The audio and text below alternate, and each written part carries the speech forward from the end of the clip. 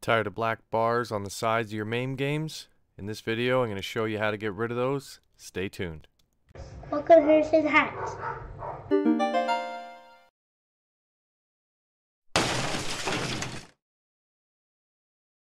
Hey guys, welcome back to Harrison Hacks. Today's video I'm going to show you how to stretch your MAME games full screen. It's very easy to do, one simple setting within MAME.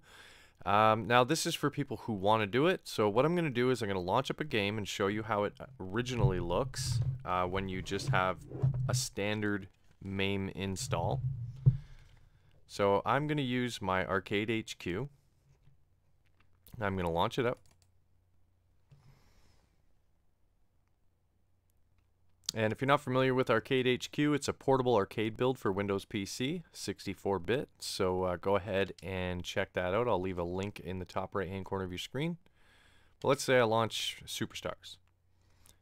So we'll go ahead and add some coins. But you can see the black bars left and right. So, you know, in another video, I show you how to add bezels. Some people want it to just be full screen, be widescreen. So I'm going to show you how to do that right now. Nice and easy. I'll exit out. So what you want to do is go to where you have MAME installed. So I have MAME right here. I'm going to open it up. MAME64.exe. And we're going to go to Configure Options. Video Options. And right here, Enforce Aspect Ratio. We want to turn that off. Return to previous menu. Make sure we hit Save Configuration. Configuration saved. We'll return to previous menu. There we go. And exit. And now I'm going to launch that exact same game one more time.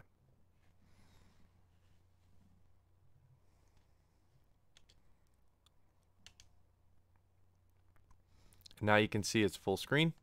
See, I don't like the stretched look. Some people do. It's not for me. It looks really washed out. So that's just, it's not my deal, but it is for some people. And I wanted to just give you an idea of how it's going to look if you do stretch it full screen. I've had some comments in the past about how to do this. So I just wanted to make a quick video on how it's done.